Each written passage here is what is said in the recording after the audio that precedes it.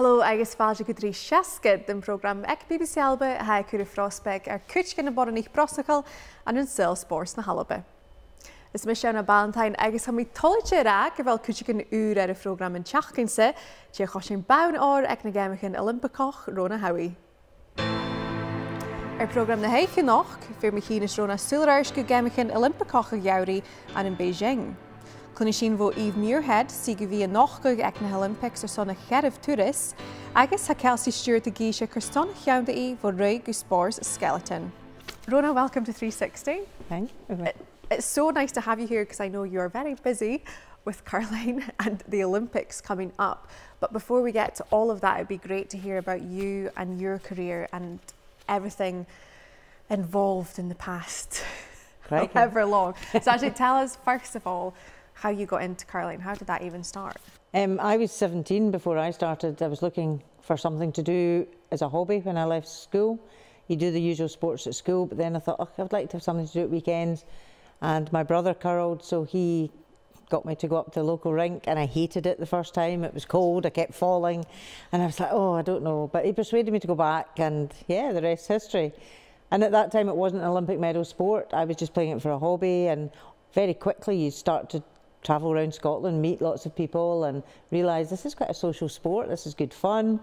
And then it just moved on. You go to World Juniors, World Ladies, then all of a sudden, it's an Olympic medal sport. This is what you want to do. So I think over the years, I probably competed for about 22 years throughout my career, but the Olympics was obviously the one that just came in as I was ending my career, really, competitively. So I was very lucky to have that opportunity to go to an Olympic Games. So probably at the age of 17, you didn't even think that this could be a life-changing sport and then something that would change everything. And even curling for Scotland completely.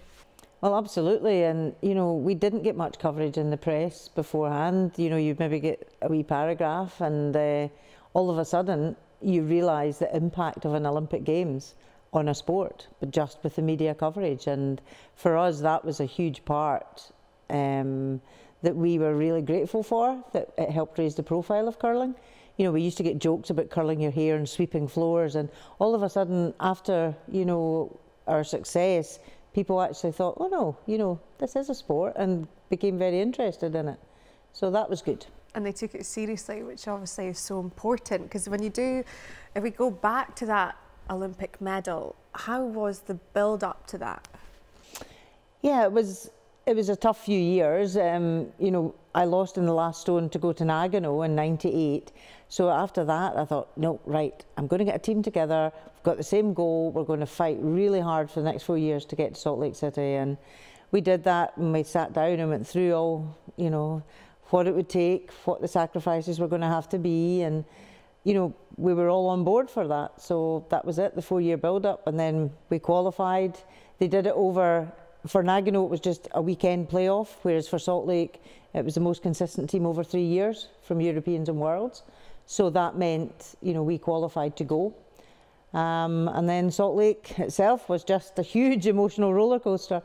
We had 9 round robin games, then 2 playoff games, then a semi and a final. So it was a very long week mentally and physically. So it was a worthwhile week, obviously, with the end result. But yeah, it's just an experience that you can't even describe to people. You have to be there to experience an Olympic environment. Even in the round robin games, did you think we can go on to do this?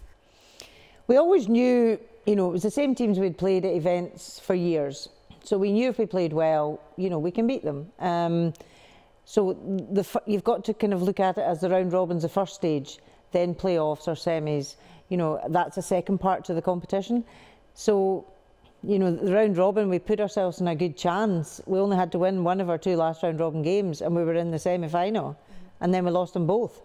So it was just that, okay, we'll do it the hard way. And I think it was just that Scottish true grit and determination that, kept us going. We knew we'd done the work. We knew we could beat these teams. So, yep, we've got the second chance. Let's not blow it. And the resilience too to go on and do that. And it's funny because everyone is always known when we look back at that gold medal, the stone of destiny. However, I know that for you, it was a lot to do with the build. It was almost like an iceberg, and that stone, that final throw, was just the tip of the iceberg, because it was the years before that building up to that very moment. Absolutely, all your years of training and hard work, and it all goes to that one stone, you know. And people talk about that one stone, but there was 40 hours of competition that week before that, you know, that we had to get through. So the last stone was kind of relief, if you like, that, okay, we've done it, it's finished. Well, what about coming back to Scotland? What about even the celebrations in Salt Lake City? Was that just totally surreal? Salt Lake was fairly quiet in that respect, no celebrations really, because the men's final was on, then the closing ceremony. But when we did, excuse me, arrive back in Scotland, yeah, it was carnage. Even England, before we got to Scotland, there's people there waving flags. We were like, what's going on? Were you totally shocked from that? Completely, because curling is not a well-known sport at that stage in England. So the fact that there's people there waving flags, clapping when we come off the plane, and then we were asked to go in Richard and Judy, and we were like, wow, we're in England. Why are they interested in curling? And then we came back to Glasgow, and it was just amazing. You know, the one thing you want to do when you win a medal, you walk through the airport with your medal, and all the people, we didn't even get to do that. We were taken airside off to go to a hotel where everybody was waiting. It was just crazy. So you probably couldn't have even prepared for that before leaving for Salt Lake City? No. And that's amazing. Not at all. 20 years on, you still keep in contact with your team? I do, yeah. We are having a 20th anniversary reunion at the end of the month, so that's really exciting. And yeah, you know, it's really nice. You form a bond with your teammates, you know, good and bad. We had, you know, it's not all plain sailing in an Olympic journey. There are times where you just think, oh, what am I doing? When you're trying to juggle everything and things don't work out. But do you know what? You just, as my motto to kids nowadays, never give up. Just keep fighting for what you want, and you'll get there. Well, you're proof of that. Honestly, Rhona, it's so amazing to hear, but we will come back to that because we're just loving this. Thank you very much. Siúd éigen tacha hawn a fáin chun a Geamaichean Oilimpigeach, ach siúd ar lei sáirte a hawn sin a dhéanú céir tuairsin a sté a chéile. Tá Eve Muirhead ar a bhí géise dótrí seascad chuirí se haid cáltach sin a dhéanú.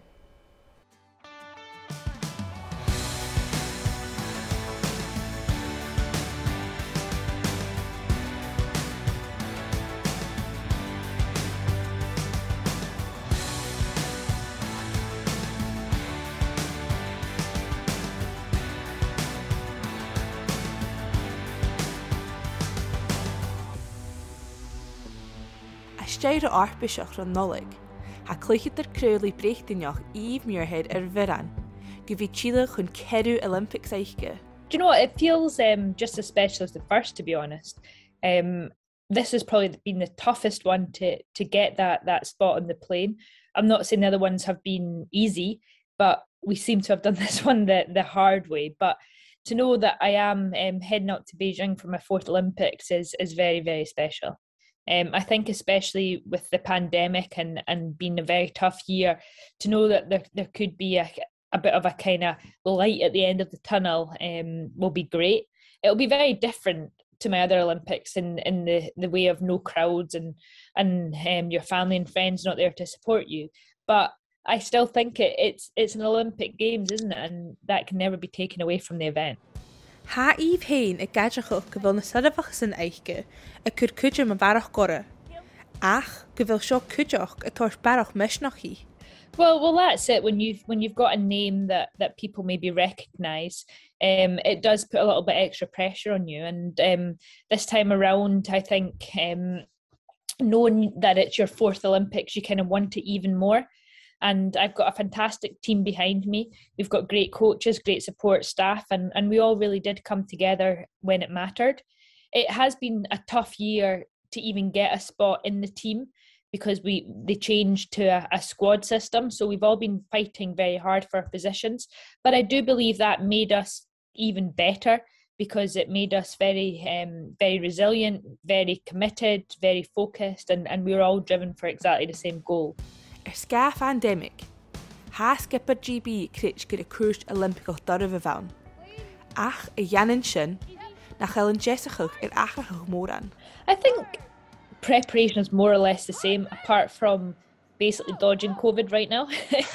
Because like we want to make sure and get on that plane, and we know how strict everyone is if you're ever a close contact or if you have it yourself, and it's everywhere right now. So we are more or less kind of wrapped up in cotton wool. We've all taken the decision to more or less keep ourselves isolated, to stay away from the virus, and we know that everyone respects that, everyone within the kind of support staff, the teams and everyone at the National Curling Academy. So the holding camp's going to be a very strict bubble as well.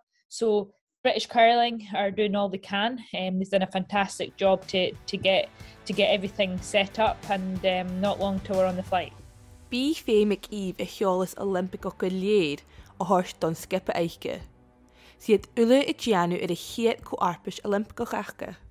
Well, of course, like I'll always be there for all the girls if they want any advice.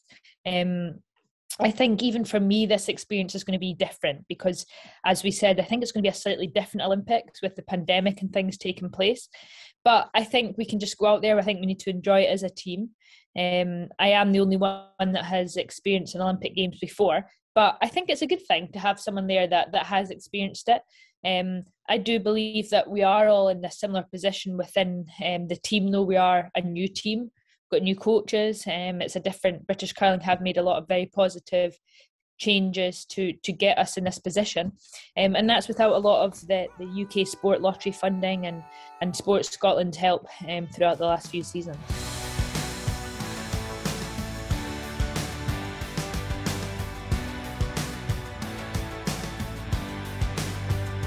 Ha an dríach stúri I tín go nácrid de Eve, a is I deisial cumul ora san rún sin, a steigí neach dríach gain Commission Lúchleisichaí Còmhla Oilimpigeach Bhreatainn Gheamhraidh.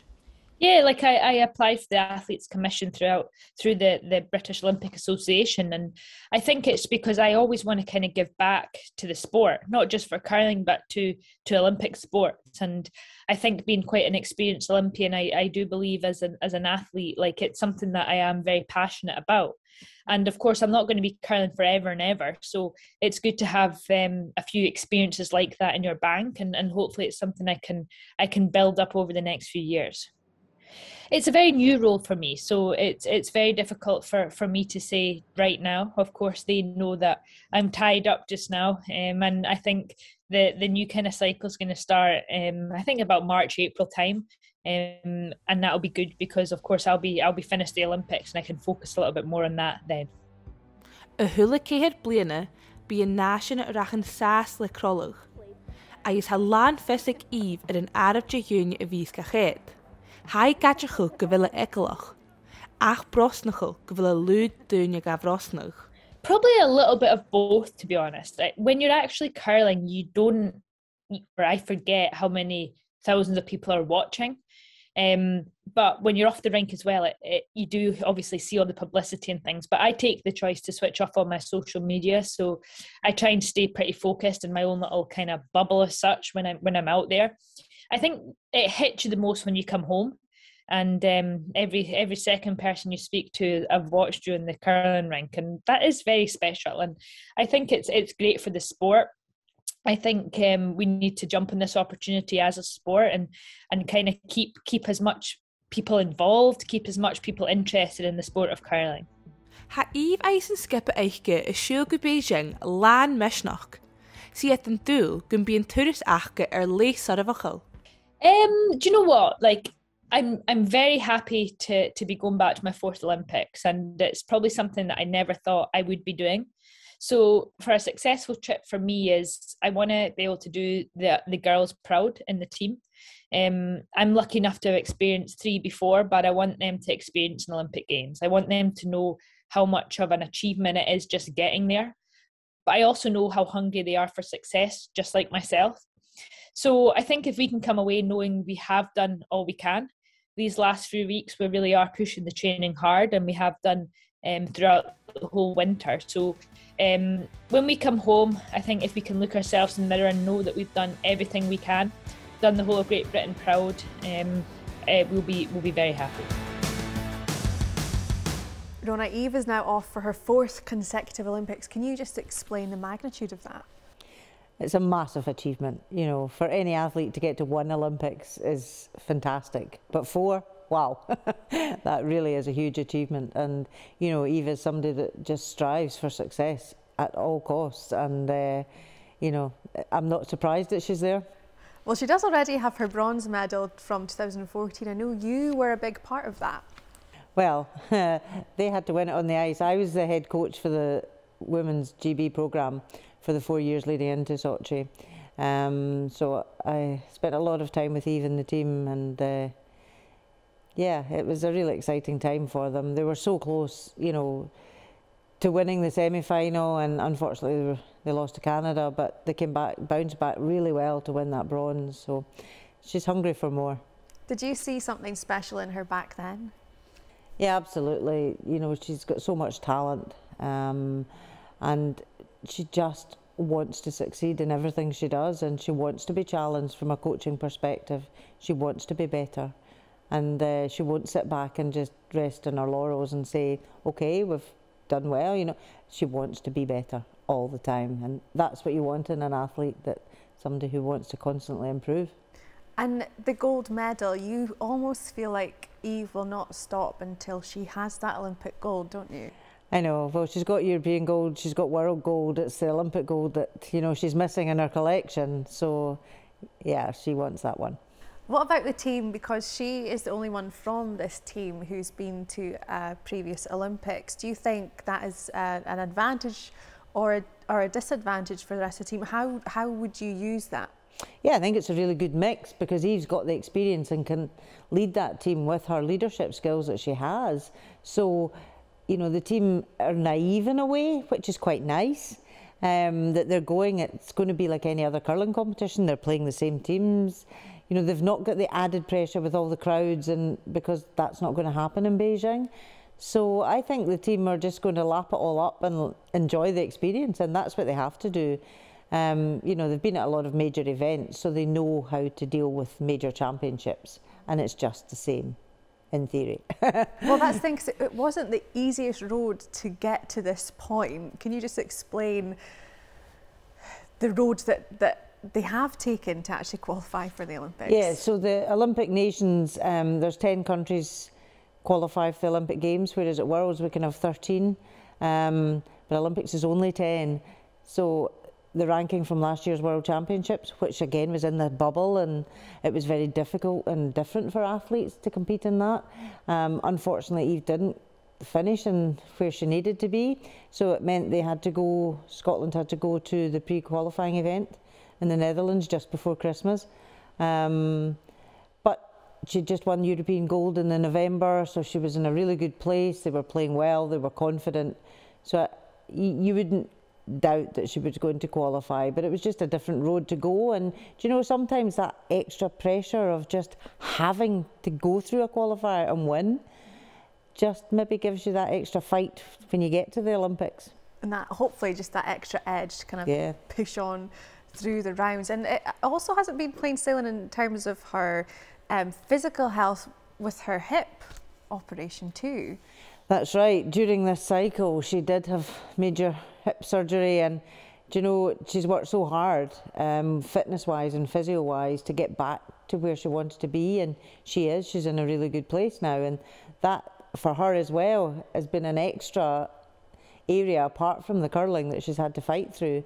So, yep, she's in a really good place, playing really well right now, and I think, you know, the European success this year for a new team, they had to go through a squad system to try and, just after the Worlds, when they didn't qualify for the Olympics, you know, something had to change. It got to probably a stalemate of the team, and, you know, have a squad system, all fight for your places, and it just seemed to refresh the team. And now all of a sudden, you know, Hayley coming in at lead at European's first major event, and she played fantastically. So, yeah, really, really exciting new team lineup. Yeah, it'll be really, really good to watch. And the other thing about Eve, which she was talking about at the end there, is about ensuring that younger people get involved in curling. I know that's an important thing for you too. Absolutely. We need the youngsters in the sport because they are the future for the sport. So, you know, during the Olympic Games, we've got a try curling campaign for every ice rink to, you know, get youngsters in and get people involved in the sport. And it's the one time every 4 years that we get the coverage, so we need to take advantage and get people into ice rinks. But yeah, I think, you know, young people are the future, so get them in, get them playing and hook them.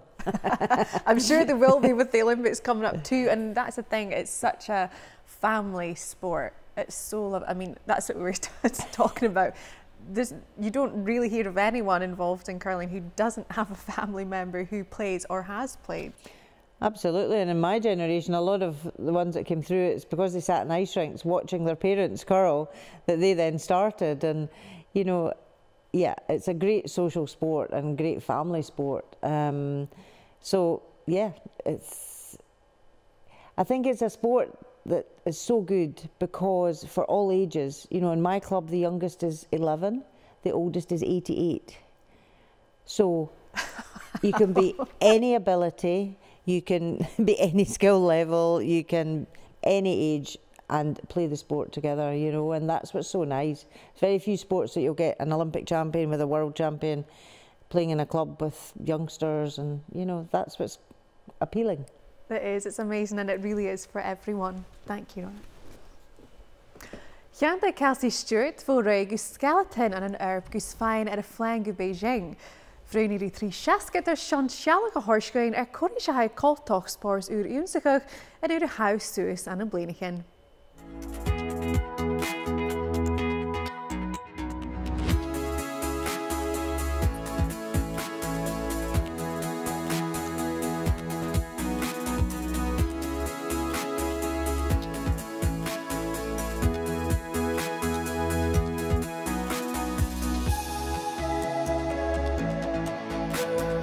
Le spórs atá buaidh mhóra de bheir, a bhain ALBA Kelsey Stewart a gíise, Chéadh ora an spórs lúch leis a Ballantyne. My life revolved around sport. Almost every decision I made was based on sport, to be honest. And I was really, really lucky that I had a lot of opportunities as a youngster growing up. And yeah, it's really shaped me to be who I am today. I'd have been in about primary 4, I think, and there was a local kind of 1 mile cross country race came up for the local primary schools, and so it was primary 4 to 7, so I was on the younger end. And yeah, so they advertised at school, and I went home and said, oh, I really want to do this. But I mean, I wanted to do everything at that age, I think. So my mum said, you're not going, you're like me, you can't run. Right, so then I kept going on and on and on about it, just would not be quiet about it. So eventually my dad said, oh, I'll just take her. And then I came second girl, which for being on the younger end was quite good. So then we were like, oh, maybe actually she can run. So yeah, it just kind of spiraled from there. Joined the school cross country team, joined the local athletics club, and yeah, it just kind of went on. Va Kelsey and Tullapanach a share so race Keith meter. Agus bhaim mar farste skipping a Halpa ag na Geamaichean Oilimpigeach and the derby is a hoch geag. Oh, it's huge. You know, everyone wants to be a Scottish champion. You know, you grow up wanting to be the best in your country and, you know, to be able to stand on top of the podium and things. So that was huge. That was a massive achievement for me, and I was so proud and so delighted. Yeah, amazing experience, real learning curve for me as a young athlete to be thrown in there. You know, being surrounded by people that you've looked up to for years, that's huge. So yeah, like learned a lot about myself on that trip.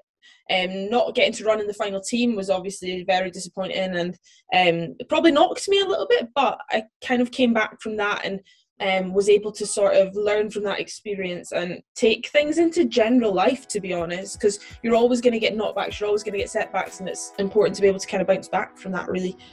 As you wigi fáing amach mi ein program trusiachke, runnig Kelsey spores ach gearige, go skeleton iaching, is vai gams it Geamaichean Oilimpigeach Gheamhraidh.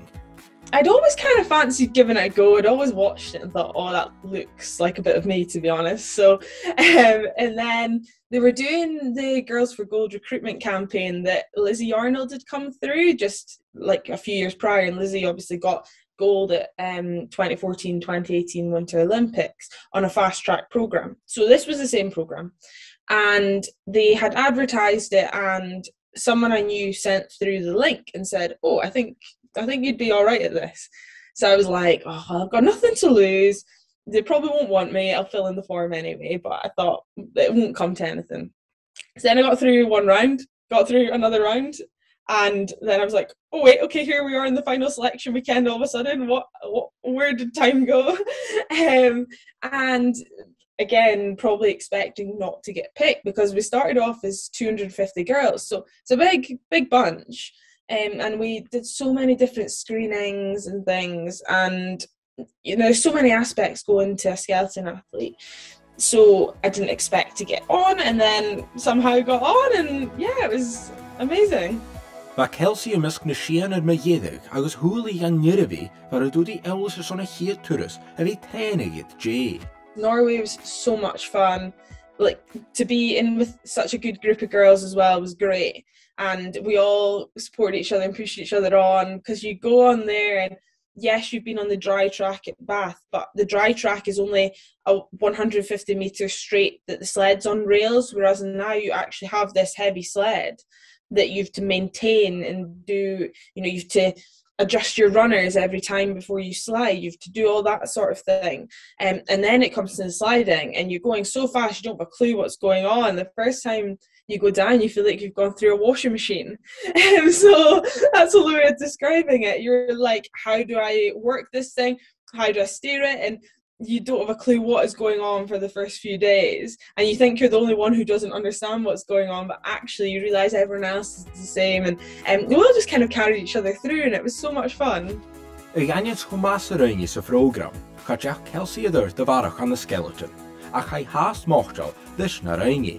Yeah, I was really, really proud, because I'd done really, really well. It was just unfortunate that I've always had a bit of a tight back, and it never been flagged up as an issue before. But when I was on the sled, it meant that my position, I was slightly more at risk of concussions, because my chin would drag, and they've obviously got a long-term duty of care. So I was really proud of how I performed myself, but just sometimes you can't help the way you're built, and that's just kind of how it is. And I think long term, they were definitely doing the right thing for me, because I don't want to have problems further down the line. So, but yeah, from an ability perspective, I was really, really proud of how I'd carried myself through the whole thing as well. It was great fun. I've learned a lot about myself, and I think life experience is a huge thing, and the more life experience you can get, it stands you in better stead down the line, and it transfers to all other aspects of your life. So I really think it's been a great journey, and it's one that I certainly am very happy I went for. Éideas a tréinig an the lúch leisach, a Kelsey a clach go húne gus meorach go get a himmert, agus I go with call the active schools gus clown of Rosnachuk spores iaching. I'm training in athletics at the moment. I've slotted back in with a group at home, training with Zoe Clark again, who I trained with before. So yeah, I'm just kind of slotting in. A very different athlete probably to what I was before, and it's learning to play with these new strengths and having these new weaknesses that weren't previously weaknesses. So not maybe having the endurance engine that I once had. So it's very interesting. So that's kind of plans in terms of that. And I'm working now for active schools in Aberdeen City, and working in a very deprived area, and using sport to kind of try and aid the transition between primary and secondary school for a lot of kids. So sport's been really good. That's given me a lot of opportunities, and I think it can be a really useful tool to help others as well. So yeah.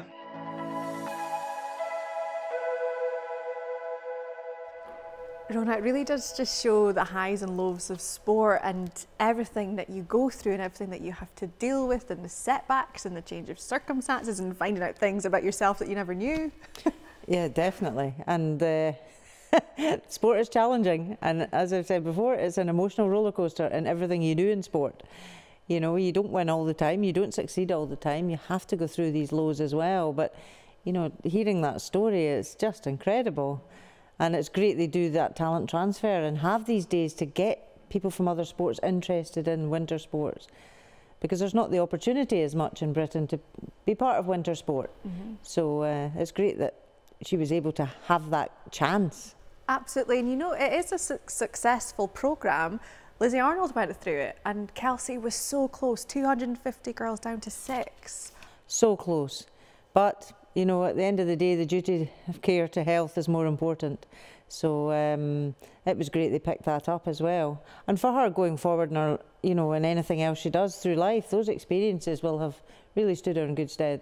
And even going back to athletics, because she's coming back as a different athlete, she knows different things about her body, and hopefully she can now use that to succeed there too. Yeah, definitely. Take what she's learned and move in, and you know, she's helping encourage youngsters in sport in general, so it's fantastic. Absolutely. And Eve, tell us about bobsleigh, because it's not one that many people will have seen in person, and skeleton too, sorry, for 2 of those events. If you're watching on the TV, the likelihood of actually being there is so far away. So actually when you're there and you're seeing them on the ice and the speed, tell us about that. Well, you don't see skeleton and luge and bobsleigh on your day-to-day journeys through life, you know, and that's where it is different for these sports, because it's harder to get people involved in them. But, you know, when you stand at the side of the track and they pass, you can't actually see the colours and know what nation's just passed you, because they go so fast. You're just like, whoosh, and they've gone. And you think, and the noise, is it loud? It is really loud. And I think in bobsleigh, because they're in the sled, they seem more secure. But when they go in skeleton head first, oh dear. You need nerves of steel, I think, for that one. You do, and very brave. And I was enjoying what Kelsey was saying. The first time she was on the ice was like being in a washing machine.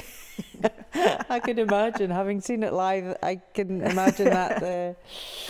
Similar, yes. Yeah, no, a great sport to watch, and we do wish Kelsey all the best. But we do go back to curling. How do you feel, how do you think the team will get on out in Beijing? Yeah, do you know, this Olympics, I really feel the GB curlers have got huge potential to be on the podium for all 3 disciplines. It's the first time we're in mixed doubles.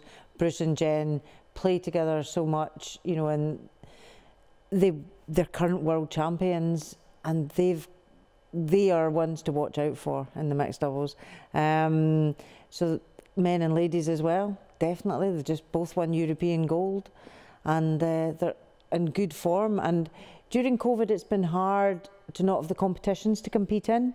So you can do all the training, but it's that competition you need to learn through experiences. But they've been lucky. They've had the National Curling Academy to train throughout, and they've kept their training up, and they're all in a really good place going into the game. So it's so exciting. So you're feeling good about this, I can tell you. Yeah, absolutely. They're reaching for the top. Absolutely. Okay, that'll There's be no really reason good. why not. And what about for you going there on the other side? You have been involved in the media since you for so long, haven't you? So what's it like dealing with that side, the kind of different kind of pressure? Yeah, you still get really nervous for your own athletes, but it's trying to be neutral and not say us or we, and you know, you're there for all nations. So it's trying to have that neutral hat on that's quite difficult at times when you really want your guys to do well. But yeah, I've seen the Olympics from a playing side, I've seen it from a coaching side, and you know, I've seen it from the media side and an equipment side, and that part of it, and it's such a big event and such a good event to be part of. So I'm just really fortunate I can still go out and be part of an Olympics. Was your favourite part still just playing and being on the ice and just being there, everything that's involved in it? Yeah, you know, it's trying not to get sucked into everything that goes on in an Olympic Games. You want to just focus on what you're doing, and that is curling, and that's all you focus on. So it's good to be part of the opening ceremony, enjoy that, and then you're focused on curling. That's it.